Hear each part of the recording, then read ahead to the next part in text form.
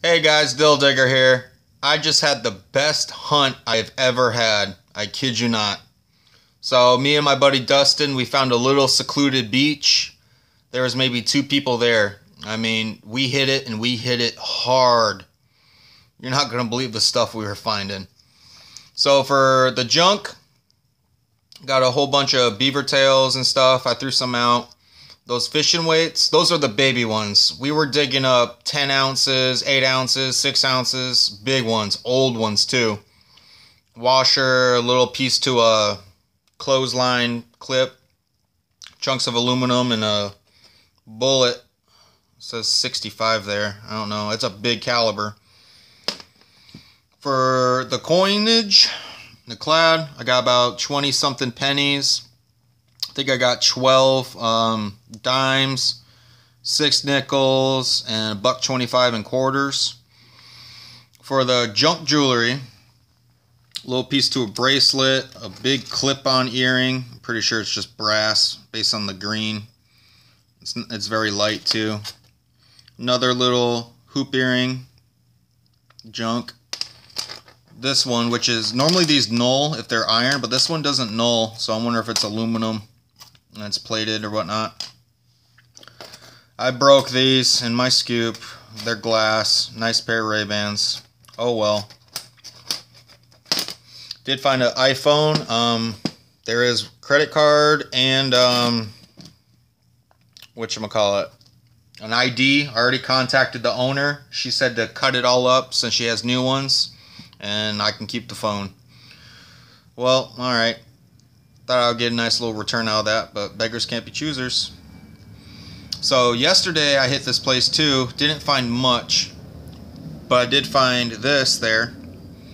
It's a 1930s era lead cannoneer. He has a little cannon he's shooting. I hit it with the scoop too, but I got both pieces. And I got 2 pairs of Ray-Bans yesterday. Brand new basically. These ones have little scratches on them, but they're plastic. These are glass. Those are still very valuable. I'll take those any day. But back to what I found today. Nice little Ironman watch. I don't think there's water inside, honestly. I think the battery just might be dead. Still a good condition. I'm going to have to take it somewhere to see if it is damaged or not. Now for the good stuff, guys. Boom. So those little 2 are silver earrings, right? And check out all these silver rings, guys. Whoa. 6 of them. All right. So what is that? That brings me up to 32. 32 rings so far this year, and those are all silver. All right. But my favorite ring happens to be this one. Check it out. Definitely has gold on it. I'm pretty sure this is silver. I gotta clean it up based on the tarnish, but I don't know. It's really heavy, really heavy. So maybe it could be, fingers crossed. Maybe it could be 10K. I don't know. I'm gonna be doing electrolysis probably all night now. And now to the goodies, or more of them. A 1953 Franklin and a 14 karat little charm.